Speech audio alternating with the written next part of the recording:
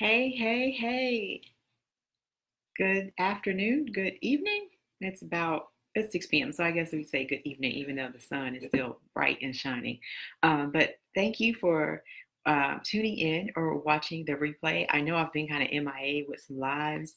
So I think before I get started, but let me just introduce myself. I'm Chara Harris, and thank you for being on Marvelously Natural. Oh, hey, Chara.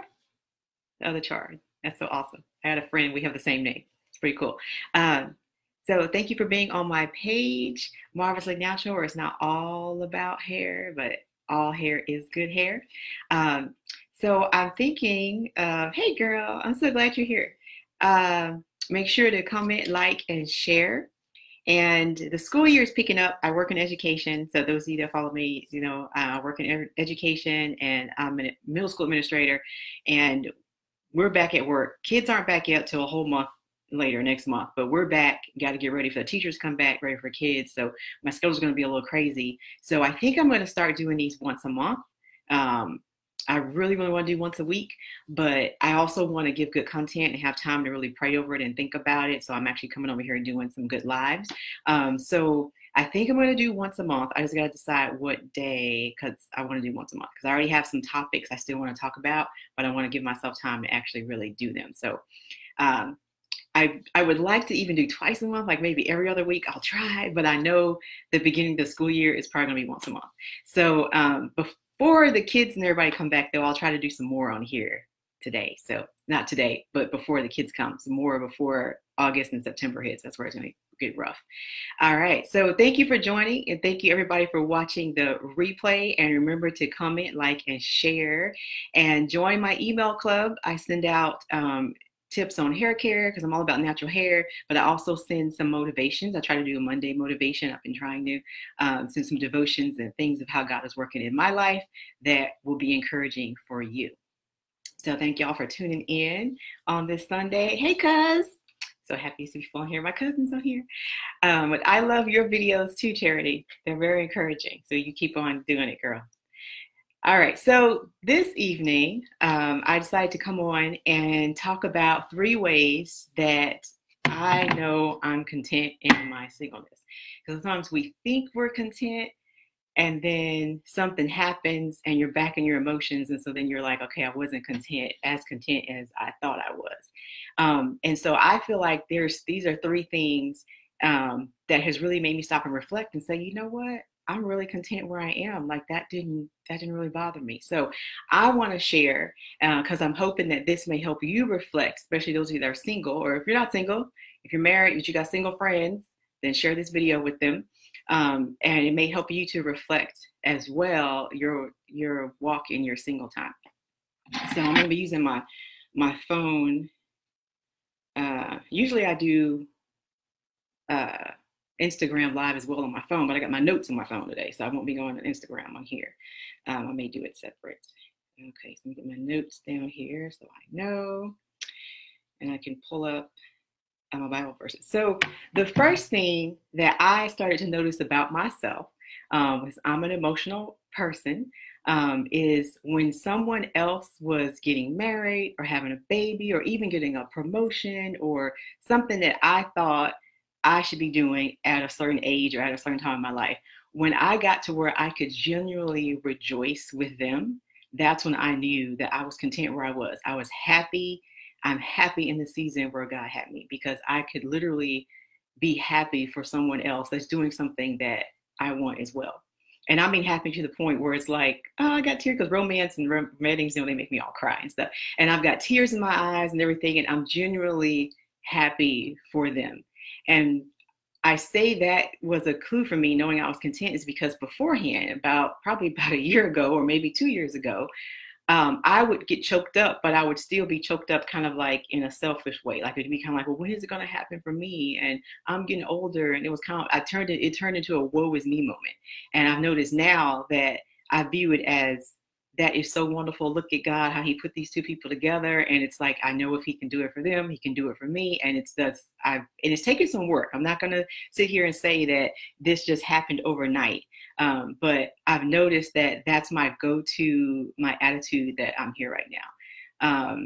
yes, you can go to a baby shower and not be bitter. And you're just like, it's all good. I'm happy for them because you know at some point, somehow, God's going to make it happen for you, right? He is sovereign, so He can make it happen however.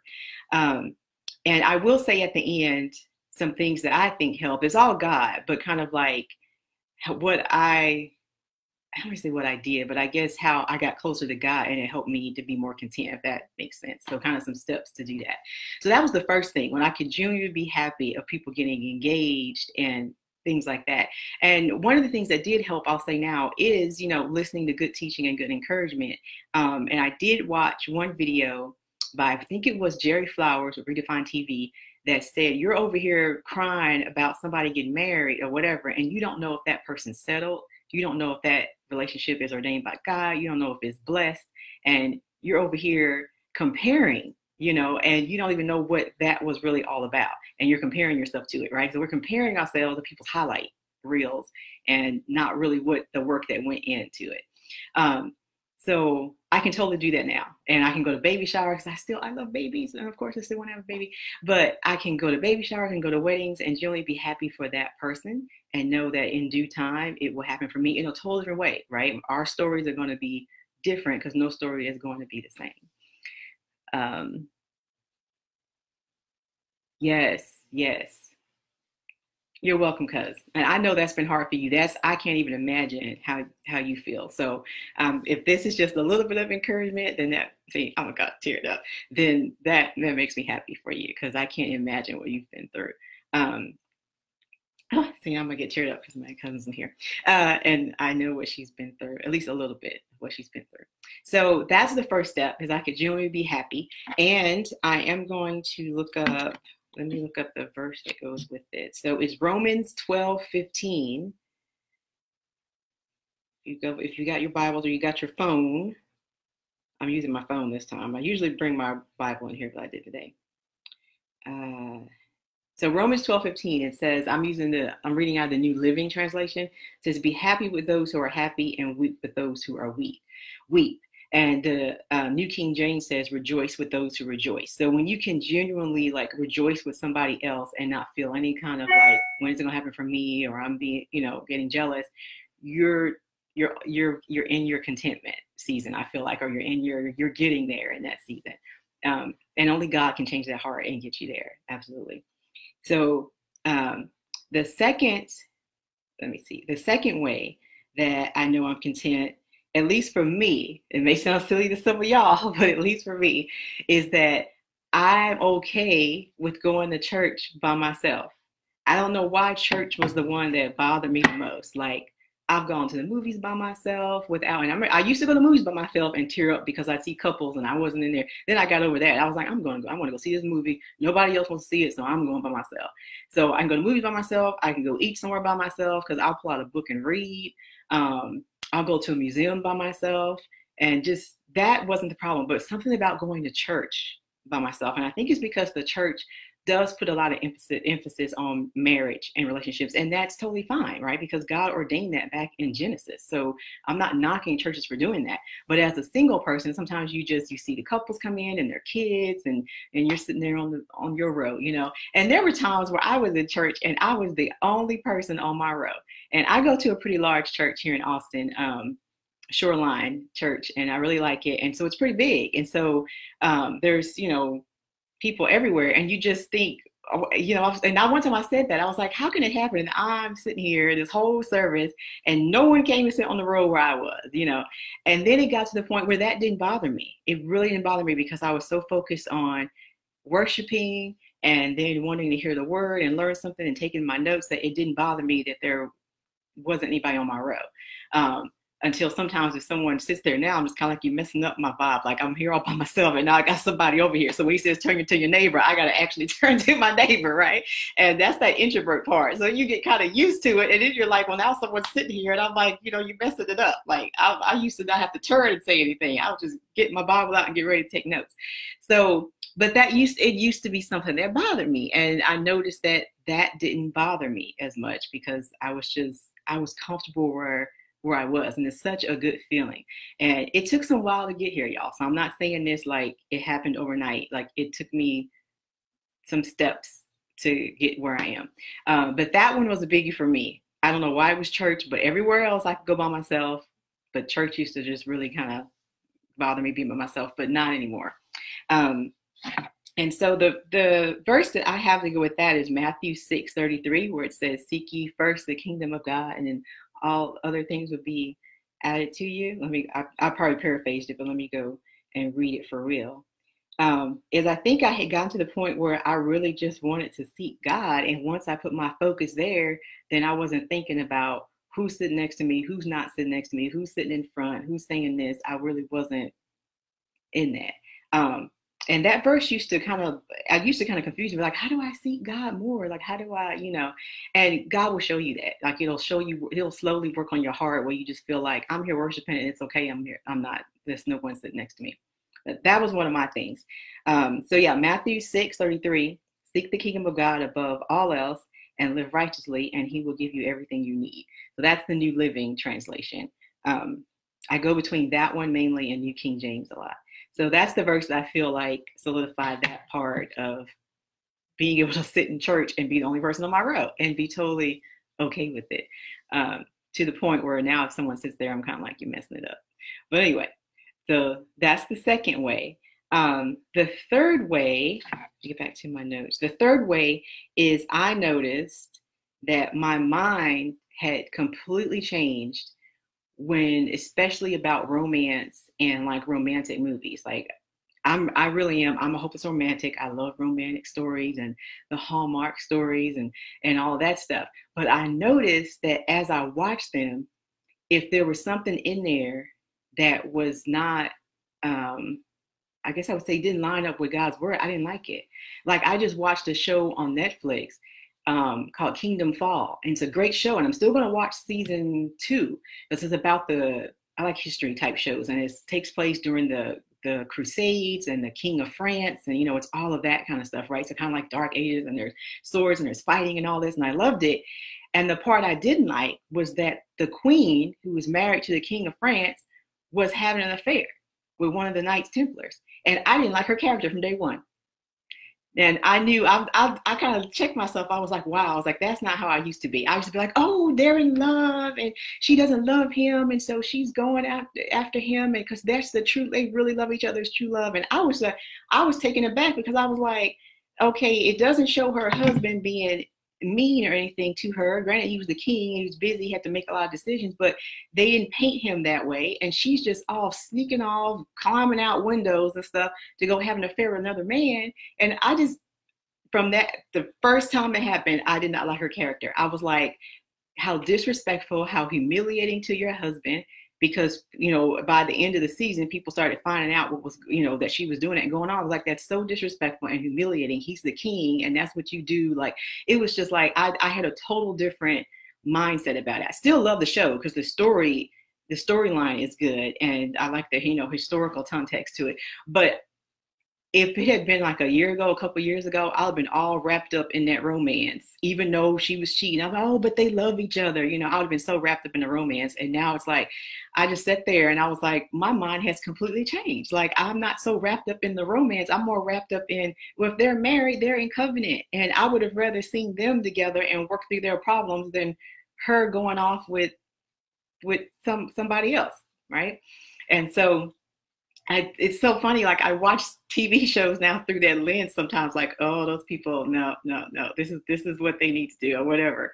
And so I can just tell that God has totally worked on my mind and worked on my heart, because I used to be that romance girl that as long as they loved each other, don't let anything, come between them and all of that. And so I kind of shocked myself when I was upset and not liking that character. And that's when I sat here and I was like, wow, I have really grown in, in my heart. God has really changed my heart, and I've grown in some of the things I've done, because I've taken a course for Christian singles. You've probably heard me mention about TOU. It's called the One University. I've taken that course. I've done some other courses, one called Worthy of the Wait for single women. And you're taking these courses and you kind of wonder, is this stuff really sinking in? And it's like, it is. Like, I noticed that my mind had really changed about what is a healthy relationship and what would that love look like. And so like I watched another movie called what was it? The Outlaw King. And I liked it so much. I mean, it's still history and I still liked it. But the love story I felt like was so much more real because it was an arranged marriage, but it showed how they grew to love each other. And, she ended up being kidnapped and he had to go get her and all that stuff. So of course they had all that in there, but it showed how they grew to love each other. Like even in an arranged marriage, like by the end of the movie, they were a solid like couple. And I just felt like that was so much more beautiful than someone going out the window to go have an affair with somebody in my mind. So I may be a little strange now watching TV shows, but I just sat and I contemplated after I did my last live, and I feel like the Holy Spirit dropped this on my heart. He's like, tell them how you know that you're content in your singleness. Like, what are the things that have changed? And so those are the three major things that I feel that I saw in myself, just being self-reflective and seeing that those are the changes, and I'm way more content in my season because I know it will happen in God's time, in his way. I can't compare my story to someone else's story because that'll also get you in trouble. The comparison will definitely get you in trouble in timeline. And this is not to say that I have hiccups, that I don't see something and it hits me, but it's like I talk to God about it, and I pray about it more than just getting in that, how can I say it, like getting in that woe is me attitude for like a whole day. It may last for like 30 minutes and then it's like, I'm done because I've talked to God about it. But that's the biggest change. The biggest thing that I did is I started telling God exactly how I felt. I don't know why sometimes we're afraid to go to him. I think we feel like we got to pray a certain way and pray certain words. And I got to where if I was feeling lonely one day, I would just say that. I'd be like, God, I feel really lonely today. Like, I don't know why, but just loneliness, and I feel this. And usually, lo and behold, someone would call me, someone would text me, or I would turn the TV on and get engrossed in some, documentary or something and forget all about the loneliness. Like he had a way of comforting me. And sometimes I would just feel better by just saying, God, I'm feeling really lonely today. And then it's like it went away. It's like I'd get up and I'd go to the store or do something, And so I got to where I would just tell him everything. And that, I feel like when I started doing that, at least in my mind, I'm trying to think back, is when I started seeing changes that you see here, like being okay, being at church by myself and filtering movies and romance through, the lens of a healthy relationship and things like that. So I hope this was helpful. I really, really do hope it was helpful to you. I think, for the third one, the renewed mind, I do have a scripture for that. So Romans 12:2, that's a really popular one. And this scripture has helped me in so many areas because it's more than just like your mind can be renewed in so many different areas of your life, right? Like I even talk about when I had to regrow my hair, I had to renew my mind about how I saw my hair and what I thought it should look like opposed to the way God made it. And that's a whole nother life I can do. But I had to renew my mind. I had to see my hair and how I look the way God wanted me to see it.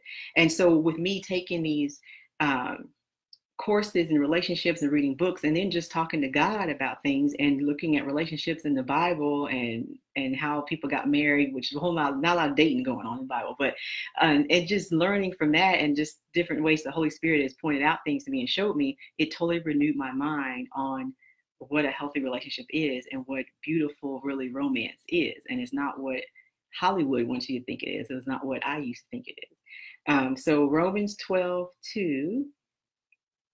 I'm gonna do New King James Version because that's the one I like the best.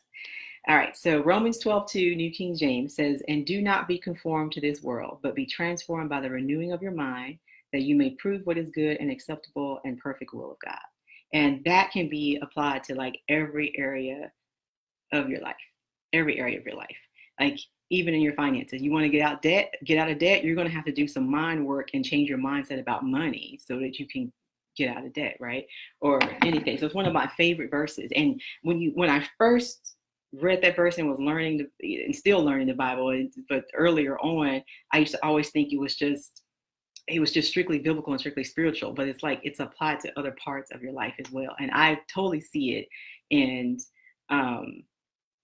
in my singleness and things that have helped me be content in my singleness.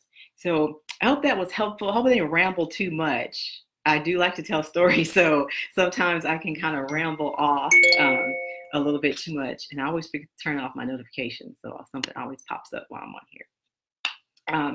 But I hope this was helpful. If you enjoyed it, thank you for watching. Please leave a comment, sign up for my email club, and most definitely like and share if you have any single friends. And hopefully this was really practical too. I like to be very practical of like, this is stuff that I actually did and how it helped me, and then share that so we can help you be encouraged, be inspired, and to reflect in your season of singleness as well. So hopefully it was helpful. Definitely like, comment, and share. I enjoyed being here with you guys. Thank you for tuning in and all of your comments. I had to go back and read them if there's more on here as well. All right, so I don't know if I'll be on next week. I have some topics, but I like to really get ready and have notes and have my verses and stuff ready and for you guys. So I don't know if I'll be on next week. I'll try to do a post to give you like a heads up if I'm coming on, or if not, I'll just come on. But it usually be in the evenings, number one, because the lighting is good in this room. And then just because I work during the day and then I have other stuff to do in the weekend. So I'll probably come in the evenings most of the time. But I'll try to do another one maybe this month before school hits, but I know once August hits and school hits, it'll probably be once a month. And so I'll be going live, and maybe I might be able to be on a little longer because I can have more content and stuff for y'all guys. But I hope you're enjoying these lives. I'm definitely enjoying sharing my walk with God and what the Holy Spirit is teaching me and what I'm learning. I'm really enjoying sharing it, and I hope it encourages, inspires, and helps someone else. And that's the main reason why I am sharing. So thank you for watching. Thank you for watching the replay. Like, comment, share, join my email club, and I will see you guys the next time. So bye, y'all.